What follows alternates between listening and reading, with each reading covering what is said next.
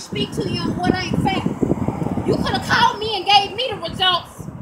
You gonna tell me, say, oh, well, Leo to stand up. We here at the church. Leo to stand up, say,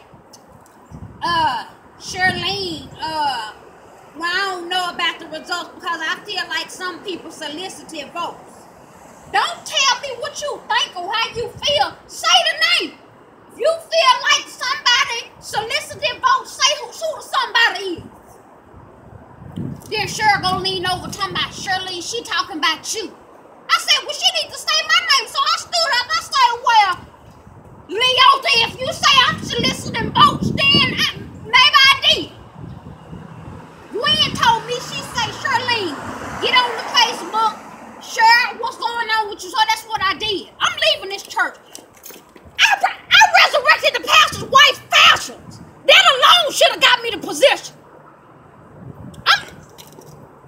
I'm over the men. I'm over the youth. I'm over the seniors, ministry. I've been at the church for 11 years. Let me tell you something. I don't care if Gilda fell down the railing and broke her collarbone from trying to help with vacation Bible study. That ain't got nothing to do with me. That position should have been mine. Let me tell you something. I ain't gonna get upset. I'm gonna make a position for myself. That's the problem.